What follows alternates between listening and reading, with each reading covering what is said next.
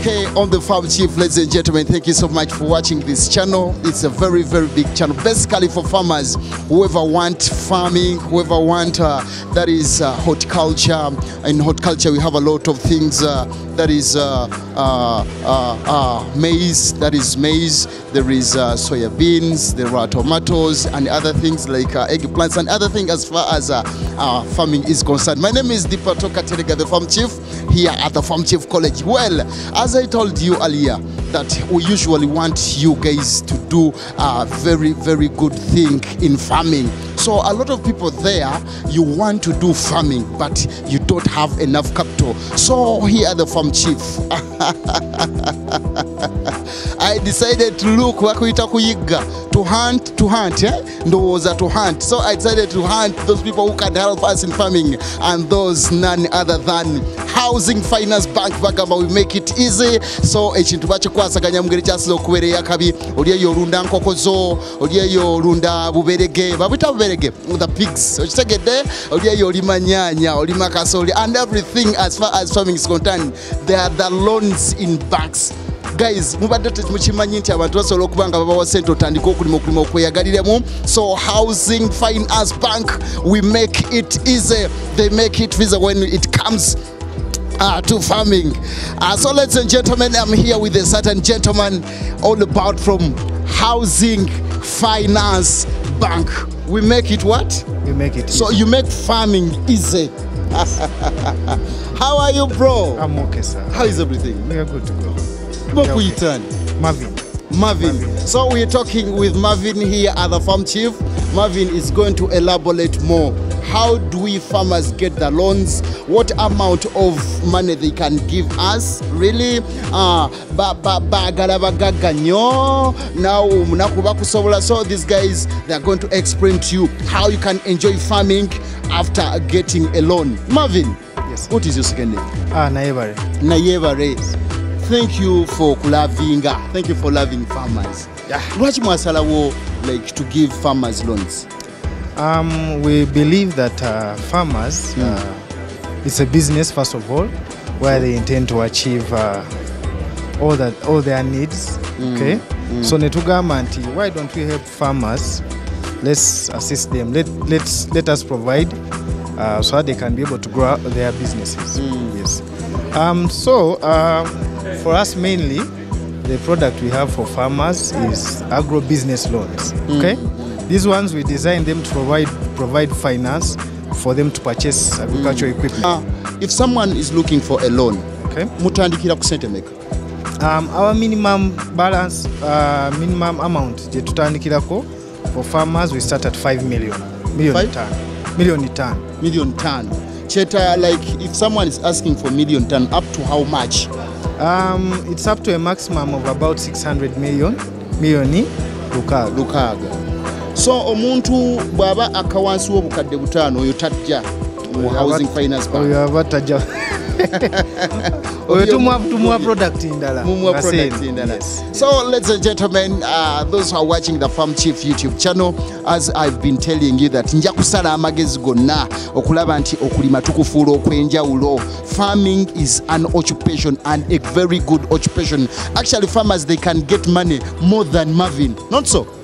If you're a serious farmer, osobola okufuna Marvin atakuwola sente n'ozimusinga. So Marvin, omuntu ayina gogendo kwa milioni 5 yetaagisa ki? First of all, ayina kubanga ina account naffe nga yagulawo account eye personally naffe gye tuteekako sente kwabanga ayiseemu. Account gye tuteekako sente ayina kubanga gyeyina naffe. Nga erike banga kubanga abali mukulaba ku the Farm Chief. Yes. Asobola okugenda kati ino okubanga emaze yebanga nti sente aziterekedde yebanga bwe ne mulyoka mumula oba ne bwagula wencha. Usually to recommendinga abenga at least nga account ebademu at least for 6 months. For 6 months. Running nga ateekako sente. Like okumuwezo million tana kitume kutayisa kubanga ku account ye abaddeko ne sente meka. Roughly ne wabanga ataddeko kangambe nga akakadde kale naye nga buli mwezi ateekako kasente like in those 6 months wachilinga kuliko milioni ya sente kale nga million ya ziba zikola nga ojjeko ekyokuba na account mu bank ye nga ye okwewolezo million 5 ateekeddwa okubaako nebyalina misingo something like that. Okay, first of all bw'aba nga alina account naffe tugenda ne tumusaba copy y'ekyapa where the farm is. We take a copy of that chapa ne tufunayo ne copy ya approved building plans. Building plans? Yes. Like ebizimbe ezo gundi ezo ebizimbe yabeera nako kuki farm. Yes. Auntie, why we are pushing people to do urban farming? Yes. Someone can do farming ng'ekyamazima waakolera si wawe. Omuntu ayinza okuba nga akola farming ng'ettaka lyakolerako apangise. Then you're asking him all her ekyapa, land title. Don't you think that you're chasing a lot of people? But Olava, we must have something to show that that is your farm. Even if the land is not yours, tuba tumanyi of course kuliko ekyapa where you are doing your farming from. And I'm hiring. Can the owner of the land provide me with the chapa? Ate nkiteeke mu bank olw'okuba ye olw'okuba my business kuba njagala loan y'okulima. Kati olaba ekiriwo bank engeri gyekolamu mainly kubanga this is a secured facility tuba twetaaga something to show that in actual sense farm eweri collateral gye tugenda okufuna wawo. So definitely olina kubeera n'ekyapa. Ayinza obutaba na kyapa naye ng'ate wawe nga yagula nga ku kibanja. It's okay. Kibanja ndagaano. Yeah, ndagaano ekola, kibanja kikola.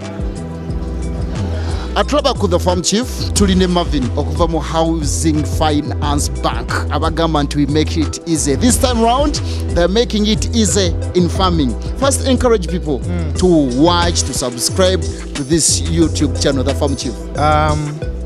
Listeners and people viewing us, I advise you to listen and to watch to the farm chief. We provide very productive information to farmers. Please come in, seek advice, listen to whatever we have to share with you. It can help you grow your business. So after giving me that 5M, let's say I have the land title, okay. I have everything that you've been asking for me to purchase that loan. What like the time?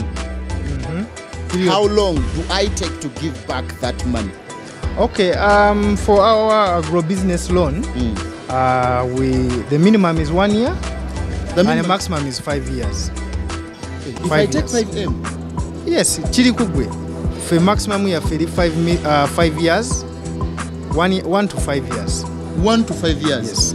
Like if you've given me that 5M, yes. Togera ku mulimi owa wansi, yes. Muntu atandika obutandisi.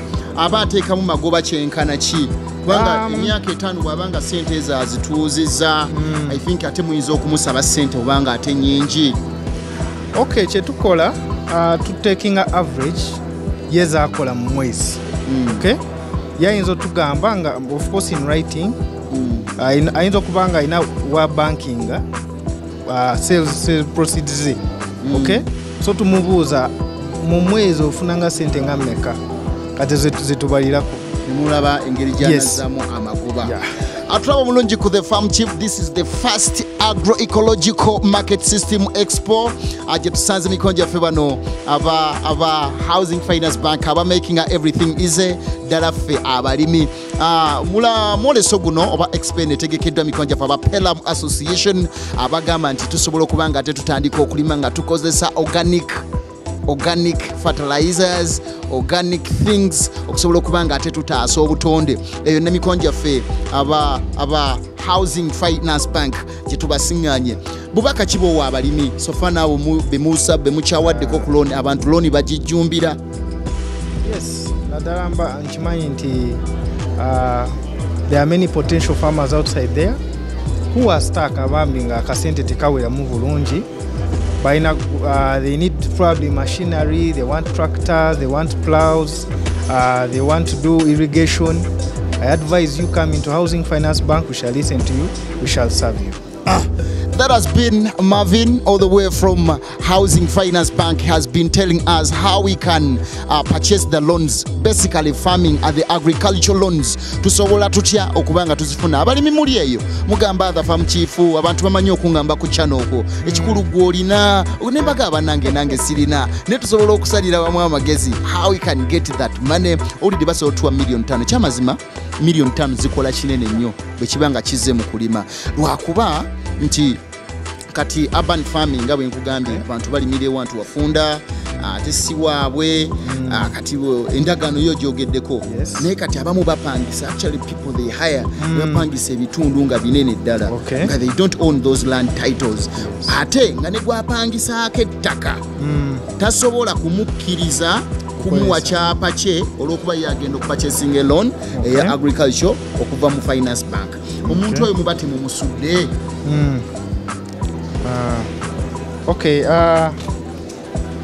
Kati olaba ng'oyagadde ofuna loan bambi nkimanyi most of us tulina amataga ge tukolerako sigaffe but what I would advise bw'oba osobola okukola arrangement ne mukamaawo oba the owner of that piece of land mukkaanya tayinza kugaana kukola ki. Yes. Kati omuntu oyagala okufuna loan agiwulidde akulabye ku the farm chief YouTube channel ekyamazima ayagala ne walimira ayinawo ne byotusabye abirina asobola kubafuna atya the contacts offices social media handles. Atuwuliriza if you want to get in touch with us Housing Finance Bank head office yaffe eri ku Investment House Wampewo Avenue Kololo. Oba osobola tufuna ku Facebook Housing Finance UG. Then you can get us on Twitter at Housing Finance Bank UG. Then also tufuna ku Instagram Housing Finance Bank Limited. Okay. Yes. Don't you have any contact at these people they can call on, because you might find someone is far away from Wampewo, but at least he can give a call and understand more. Okay. On that, yes, we have hotlines for various branches, but I recommend your head office kubanga it is centralized. Okay. Yeah, you can call us on 0414. 0414. Yes. 259. 651. 651. 0414. 0414. 259. 651. 651. Yes. Nechirala, we have 17 branches all over Uganda where you can reach us to Inamugulu, we have in Arua, we have in Ovino, we have in Tinda, we have in Kololo, we have in Nakasero, Garden City, we have in Fort Poto. So Marvin njagala abantu bategeera omunene bwe mbadde njogera naye yewaddeyo kujja okulaba nti ate abalimi tusobola kubanga naffe tufunamu. You're working as who in Housing Finance Bank, because people they may be running to say Marvin, you saw Marvin at the Farm Chief YouTube channel. So you're working as who? I'm working as a loans officer. I'm seated at Ntinda branch. So tulina omuntu omutuufu. Kati nti bw'onooba oyagala loan.